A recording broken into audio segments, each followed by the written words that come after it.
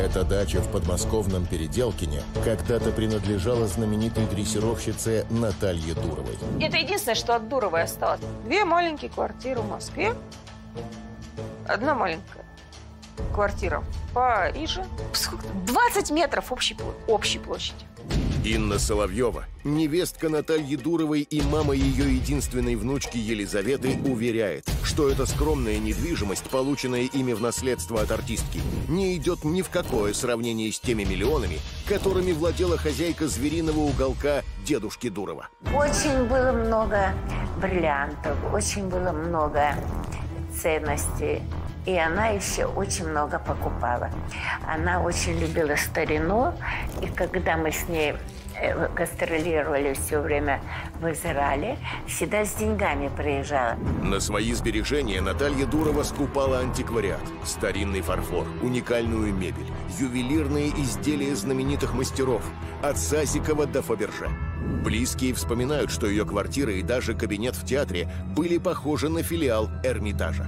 Свои изысканные драгоценности дрессировщица одалживала актрисе Людмиле Касаткиной, чтобы та убедительнее смотрелась на сцене в роли Екатерины II. Наталья Юрьевна по просьбе Людмилы Ивановны передавала настоящие украшения, настоящие и жемчуги, и кольца какие-то, серьги, причем не всегда одни и те же. Все сокровища Натальи Дуровой по наследству перешли к ее единственному сыну Михаилу. Свободный поэт распорядился богатством по-своему. Пропил и прогулял большую часть фамильного состояния, продал шикарную квартиру на Тверской и в 42 года скоропостижно умер от цирроза печени, ничего после себя не оставив. Никаких денег, никаких бриллиантов, к сожалению.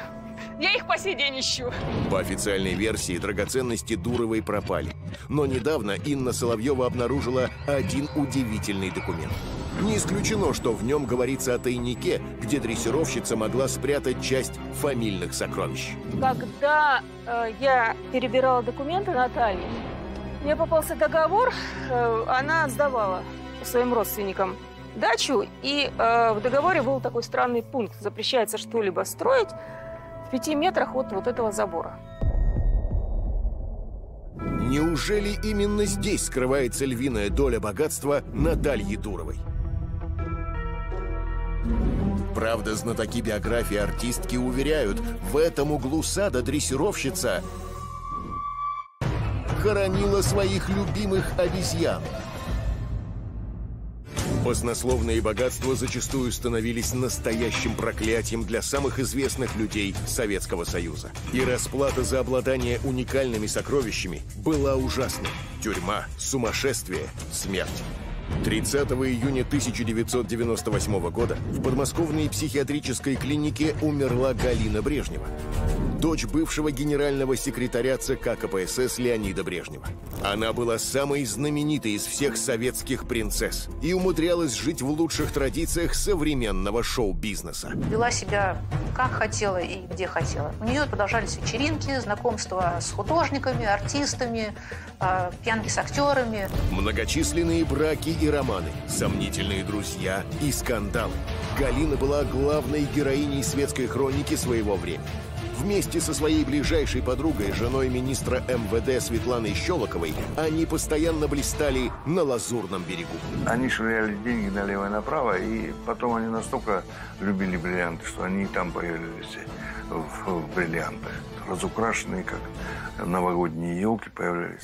Правда, вкуса к украшениям Галина не имела. Ей важно было просто обладать дорогими камнями. На фабрике в Свердловске Брежневой на заказ гранили бесчетное количество бриллиантов, а многочисленные поклонники буквально заваливали драгоценностями.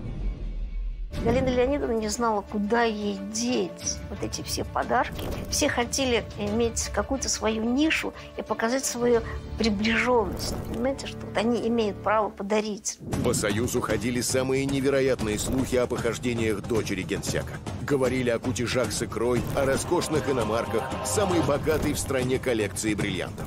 Но этот путь к вершинам светского Олимпа оказался для Галины шагом в пропасть.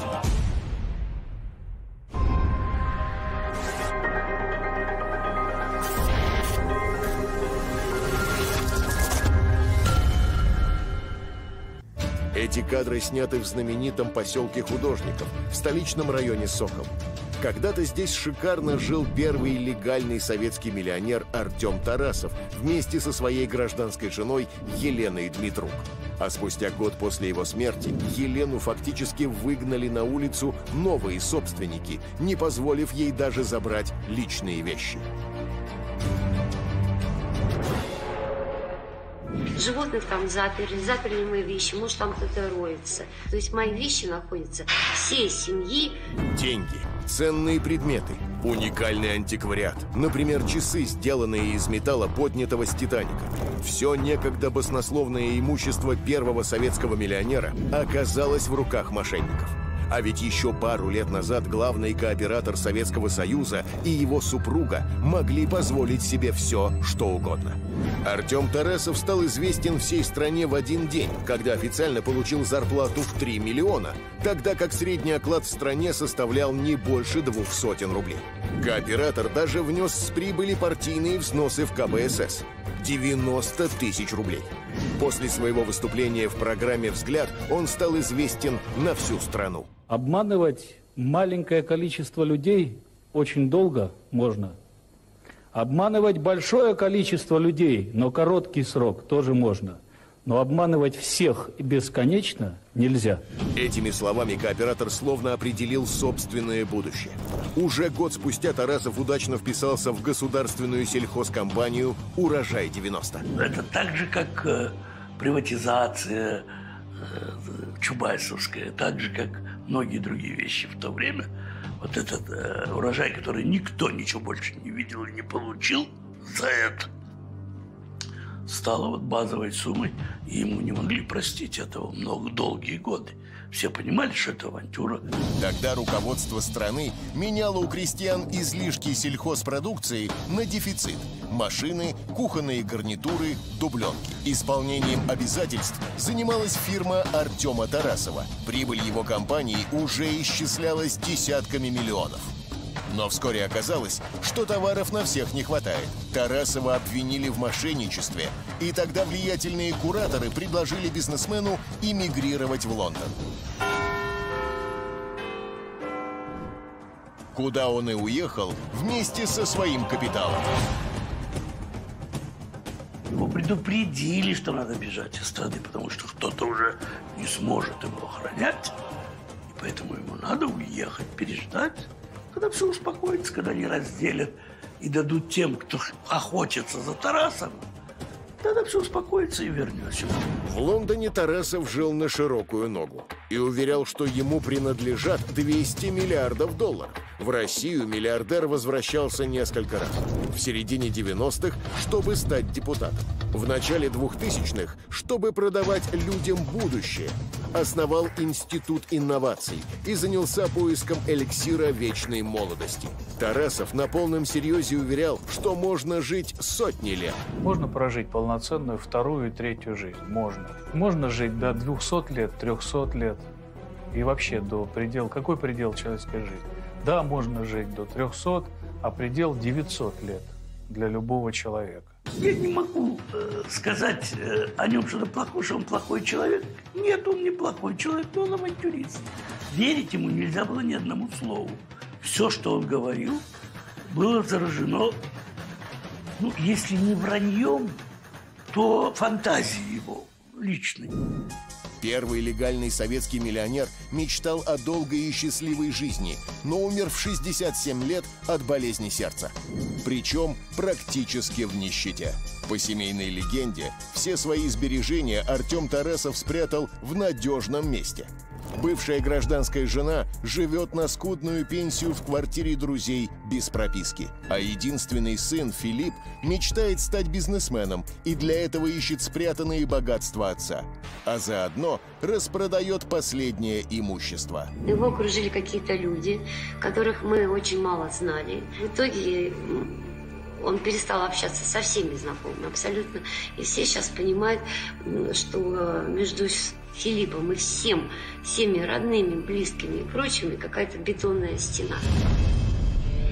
После смерти Леонида Ильича Брежнева его дочь Галина тоже сменила свое окружение.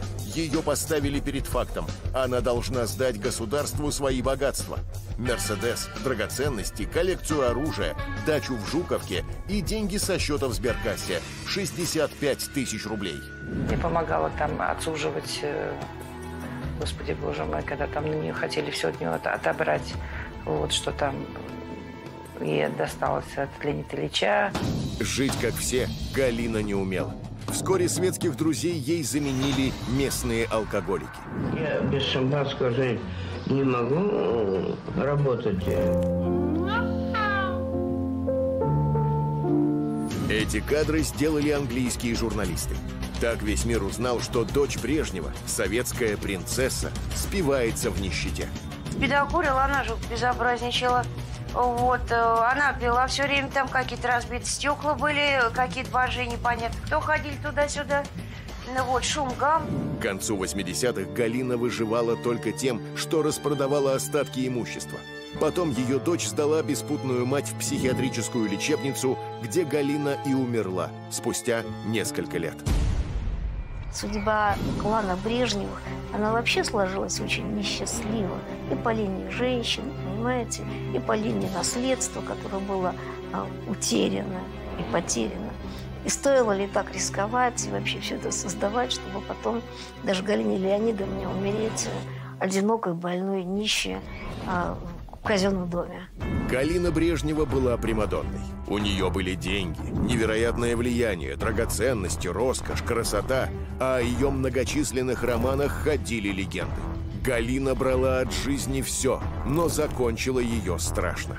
Бриллианты и роскошные хоромы Галины Брежневой, музейные сокровища Натальи Дуровой.